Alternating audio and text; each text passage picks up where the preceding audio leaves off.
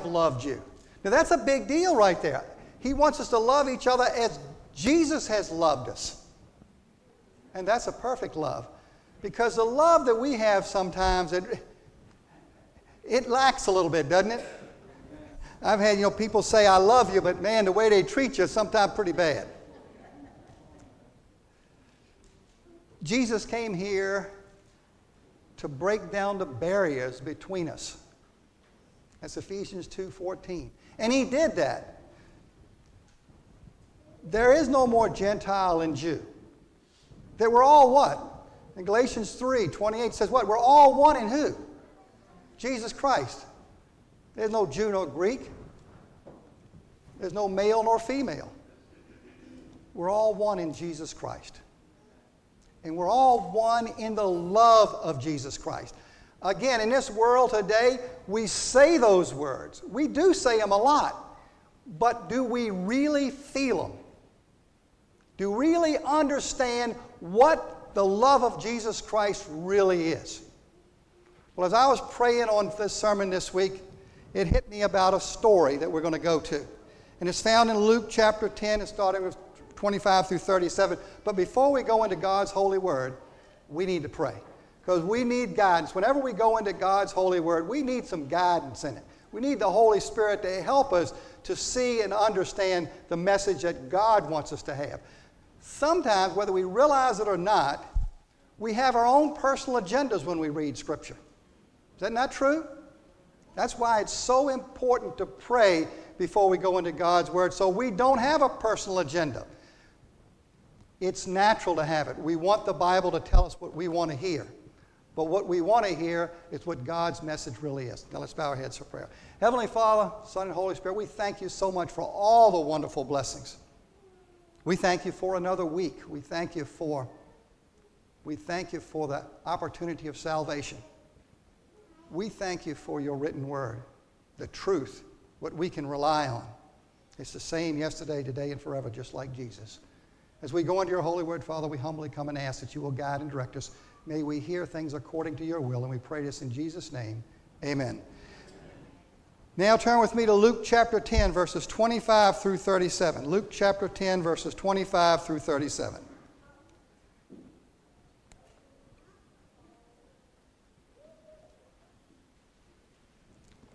This is not going to be anything unfamiliar to most of you. The story we've talked about many times. But don't ever take for granted Bible literacy. What a gift Bible literacy is.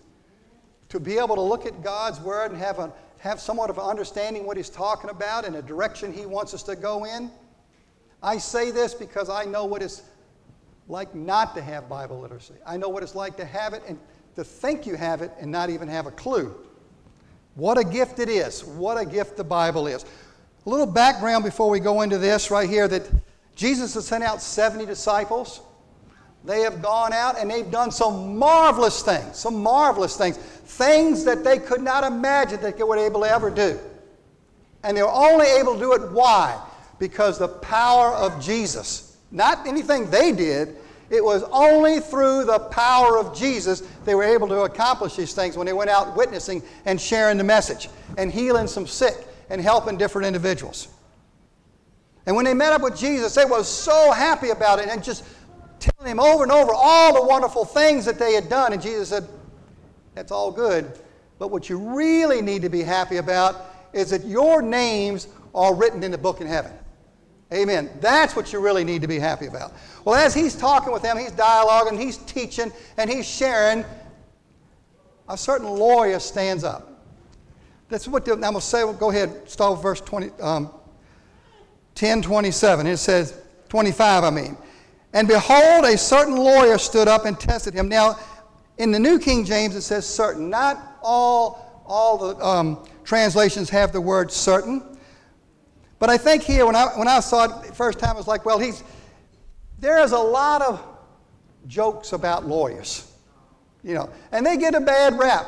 And, we may even have a lawyer or two in here, and I'm not going to point you out, Amanda. I'm not going to even mention your name. But this was just a certain lawyer. This is not all lawyers. And behold, a certain lawyer stood up and tested him, saying, Teacher, what shall I say? What shall I do to inherit eternal life? Now, I will say this for that lawyer. He couldn't have asked anybody better than Jesus about what do you do to get eternal life. See, Jesus today would be called your SME, your subject matter expert, right? Yeah.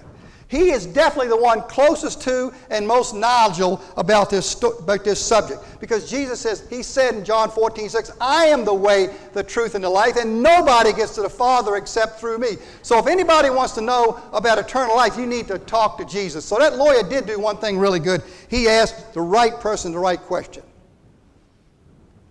Now this is what the lawyer said.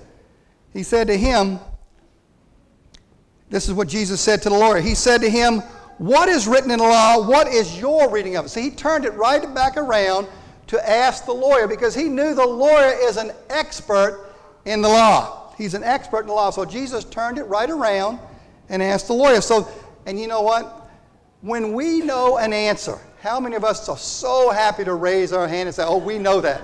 So the lawyer knew that answer, so he was so happy. He's just so ready to give Jesus the answer. He said, so he answered and said, you shall love the Lord your God with all your heart, with all your soul, with all your strength, and with all your mind, and love your neighbor as yourself. Because, see, this wasn't just said in the New Testament. This was found in Deuteronomy 6:5 of Leviticus 19:18. So he was just quoting back Scripture to Jesus. He was so proud of himself because he knew the answer. He knew the answer. And this is what Jesus said.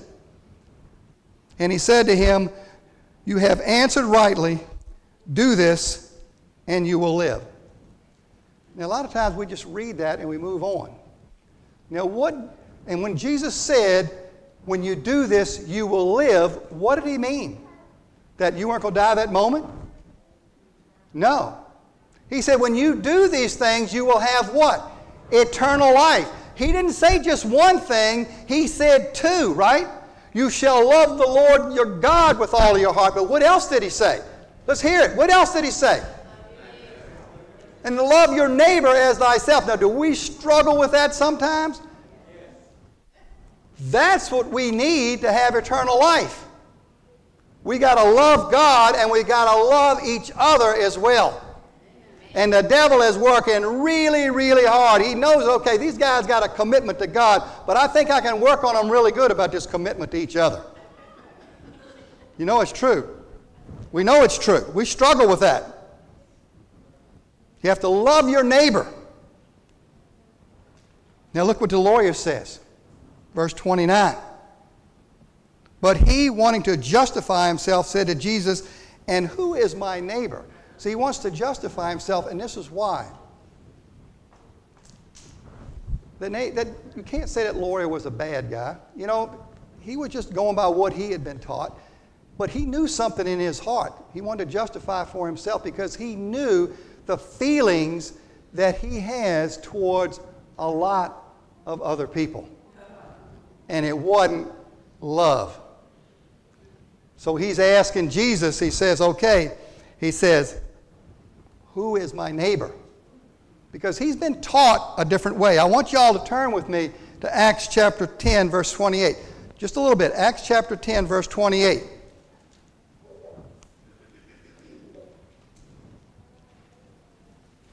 Peter here has been given a vision. And he saw all these animals come down, and he told the Lord, said, you know, and God said, kill and eat. But he said, no, I've never eaten anything unclean. But God had a whole message. You all are familiar with this. He had a whole different message for Peter. And we're going to see it in 28 because Peter believed something different. And God had a big mission, you know, a big plan for Peter, what he needed to accomplish. And it was something he had to take care of immediately before Peter could be effective in what he was getting ready to do. Verse 28, y'all are following with me. He said, then he said to them, because he had just been talking to Cornelius, and Cornelius was not a Jew, and he bowed down to him and said, nope, don't do that. And then he said to them, you know how unlawful it is for a Jewish man to keep company with or go to one another nation. But God has shown me that I should not call any man common or unclean. Did y'all hear that? Was that just for them then? Or is it for us right now? There's no Jew nor Greek, no male nor female. We're all one in Jesus Christ. We're all one, and not to call anybody common and unclean. See, the Jews had a terrible time with this. They took this thing about being the chosen ones and it went right to their head. They were chosen to get a message out about God, but they felt, oh, we're chosen, we're special. They were so special by some of them, they didn't even associate with other Jews, much less a sinner, a tax collector, a Samaritan. No. So the lawyer knew in his heart that he had a terrible struggle with who his neighbor is, because he knows there's a lot of them out there that he didn't love. This is the sad part about it. That lawyer was brought up believing this. And we got to have a little patience with him, because he was brought up believing this. He was brought up in a prejudiced home where he didn't know any better. But there is no excuse, brothers and sisters, with Jesus Christ. He has showed us the way. He's the way, the truth, and the life. He's the way, the truth, and the life. He has showed us that there is equality in us across the board. Across the board. There is no prejudice with Jesus. We're all one in Jesus. We're all one. Back to Luke chapter 10, verse 30. Luke chapter 10, verse 30. I'm going to read 29 again. But him wanting to justify himself said to Jesus, who is my neighbor? Now, Jesus could have gone right ahead and told him and said, okay, now, I know what you guys think. I know what you guys do. He could have called them out right there. But let's be honest with one another. If somebody comes up to us that we particularly don't really care for, and they want to share with us the things that we're getting wrong, we're not doing the way we should do, and they may be right, how much are we going to listen to them? We might stand there with a smile on our face, and all we hear is blah, blah, blah, blah. That's it. That's if we can muster a smile. Be honest, we know that. For those of us who are married, how easy it is when a spouse comes up and has calling you out for something you know you should have done or you didn't get right, and you know they're right. It would be much better if they took the tack that Jesus did and tell a story about it. But that's what we're going to talk about. A story.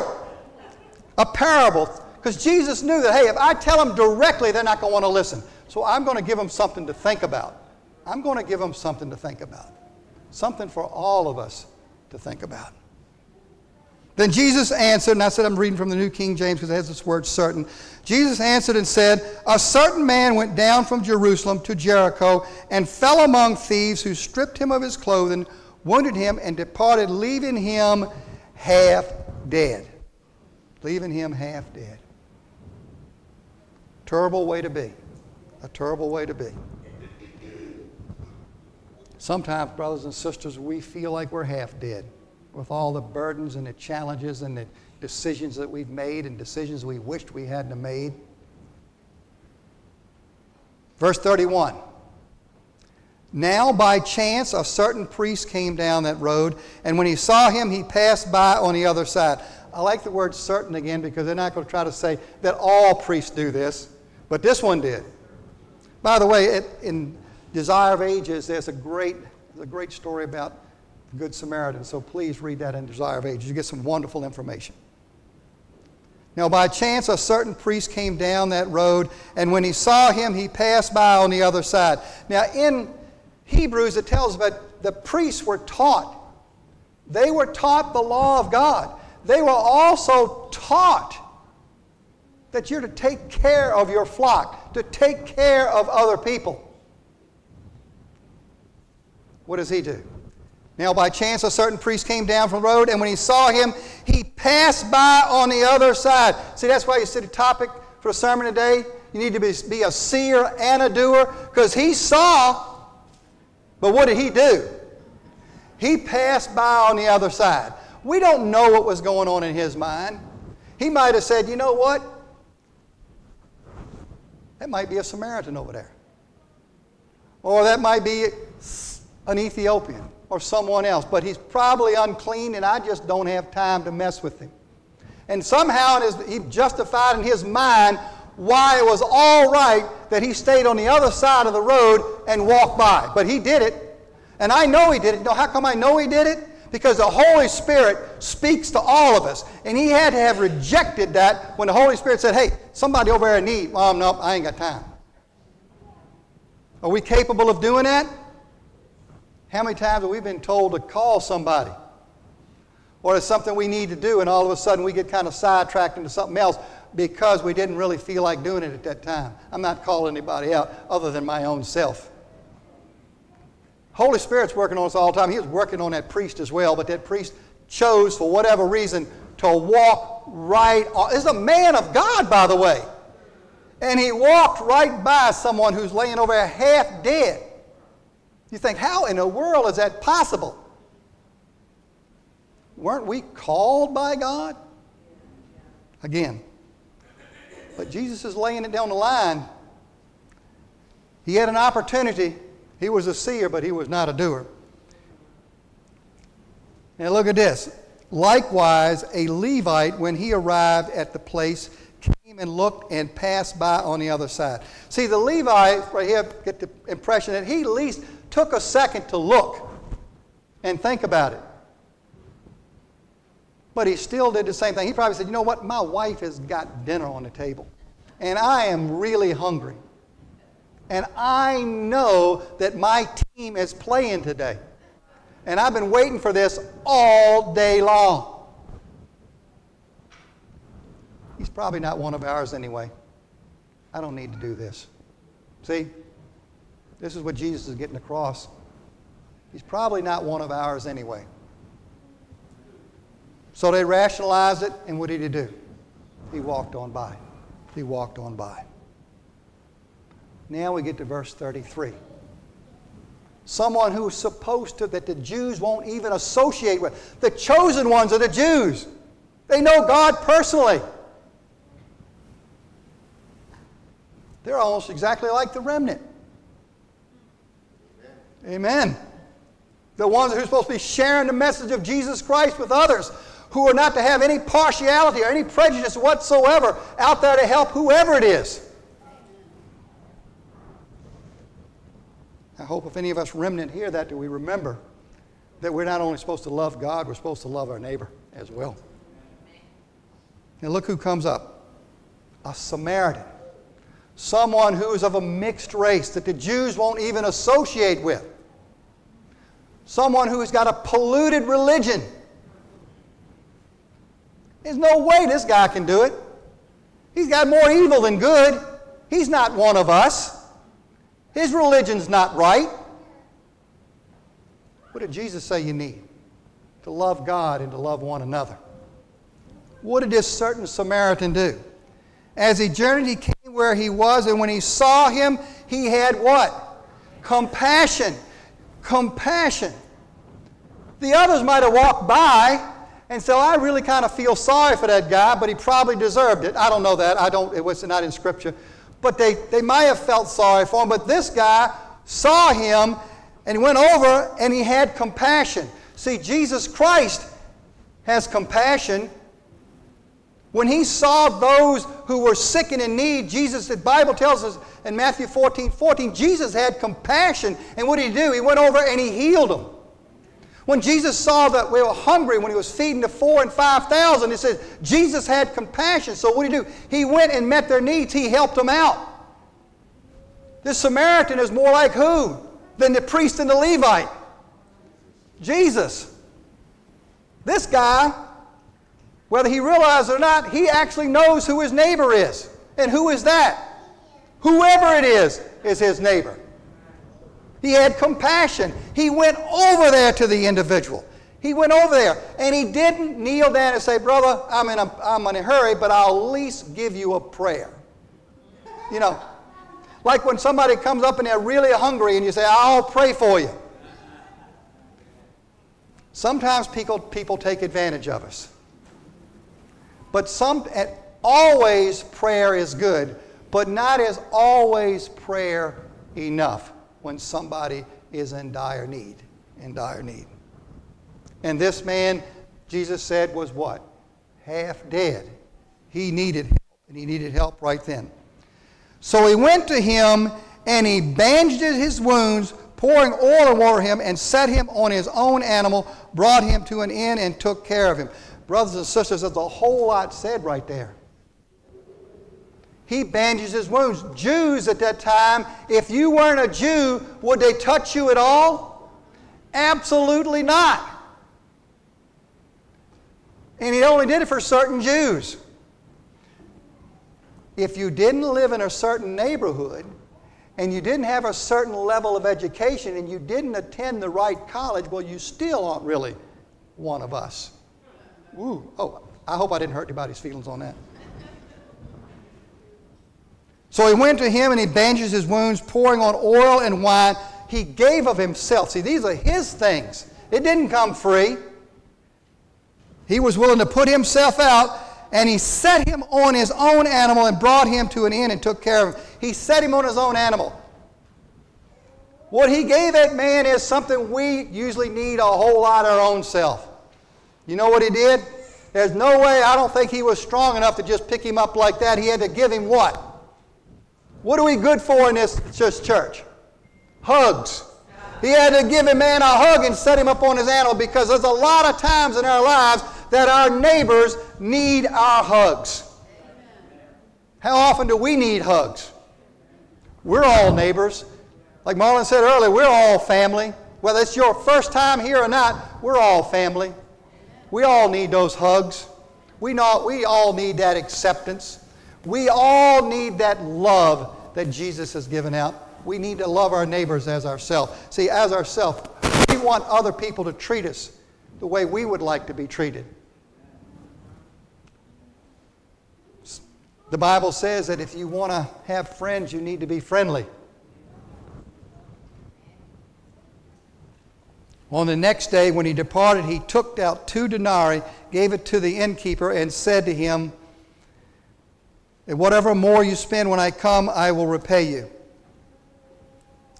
2 denarii. It doesn't sound like much.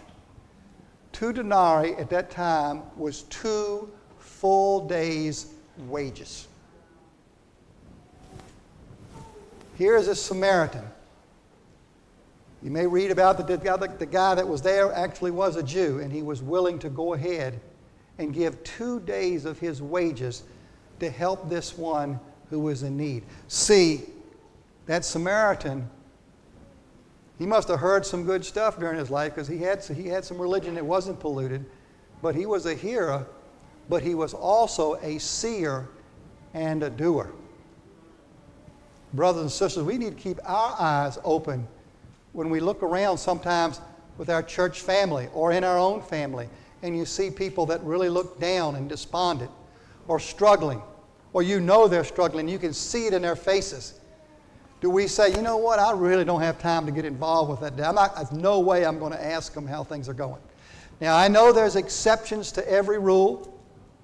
I had this individual in my life at one time that very, very fond of, and whenever you asked her how she was doing, you better have 30 minutes or so. But it was always good to be patient and listen. So he gave of his own self, and he told the innkeeper, you know what? Whatever it takes, do it, and I'll be coming back for him. You know, brothers and sisters, that's the compassion that Jesus has for us. He has helped us with our wounds. He has answered our prayers. He has helped us through difficult times, right? And you know what? He's coming back for us as well, and He'll make everything right. He will redeem us. We choose Him when He gets back. When He gets back. Now Jesus has told His story to the lawyer.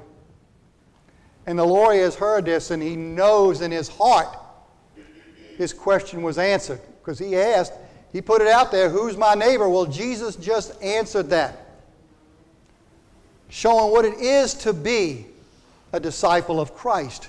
What it is to be a disciple of God. What it is to have love for God and have love for one another. When you're willing to put yourself out there for someone else, whether you know them or not. whether they're even accepted by you or not, because you have that love that Jesus has for each and every one of us. Now Jesus says, he says, so which of these three do you think was the neighbor to him who fell among the thieves? Now listen to the lawyer's answer. And he said to him, he showed mercy on him. He said, he who showed mercy on him. Then Jesus said to him, go and do likewise. In the commentary it said, that even then the lawyer couldn't call the Samaritan by name because there was so much prejudice in his heart, and he knew that he has to deal with this. Brothers and sisters, we struggle with a lot in this world. We do, and we know we do. We know that prejudice is a reality.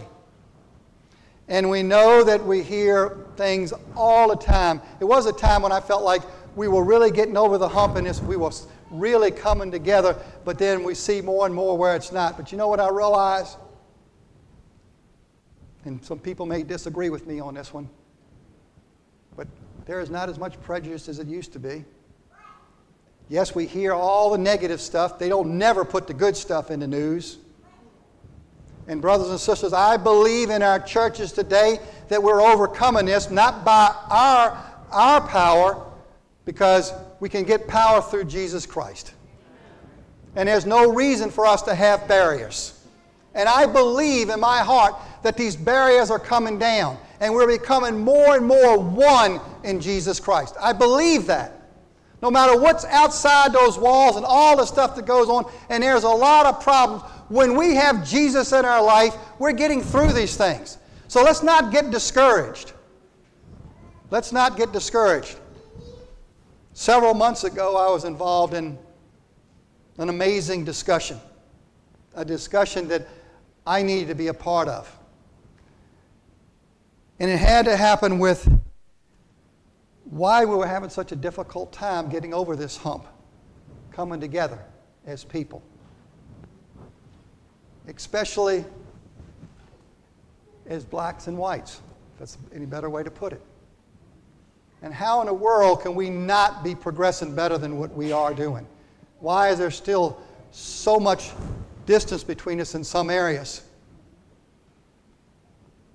I was motivated, I feel like, by the Holy Spirit because there was a group of people there, deeply spiritual people there. People that I knew that if I asked this question, they wouldn't look down upon me for asking, that I could find out why. Because this is something that I wrestle with. Lord, how come we're not making more progress in this? Are we ever going to come together?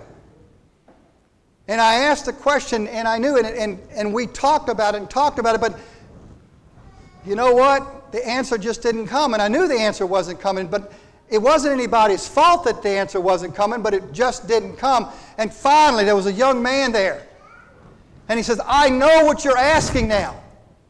You're asking, how come we can't have it now like it's going to be when we get to heaven? And I said, that's it. That's exactly what I want to know. And he shared with me something that changed the way I thought and helped me tremendously, and I'm sharing it with you today. He says, we're trying, but the pain runs so deep. And brothers and sisters, then I understood. Yes, we are working hard to come together, but in some things the pain runs real deep, and it's not that easy to get over. And the Lord put on my heart, and again, I'm bearing some things to you, but it really is the truth, and I came to know myself a little bit better, but understanding what's going on. I can watch, especially documentaries sometime, and see where people are being mistreated, and in history. Terribly mistreated, terrible atrocities. And it stirs up something inside of me. And it wasn't me happening to. But does it change the way I feel? Absolutely. And I got to go into prayer. Lord, where's all its emotion coming from? So pain runs deep. So we just got to be patient with one another and realize that these walls are coming down, but we're working on this together.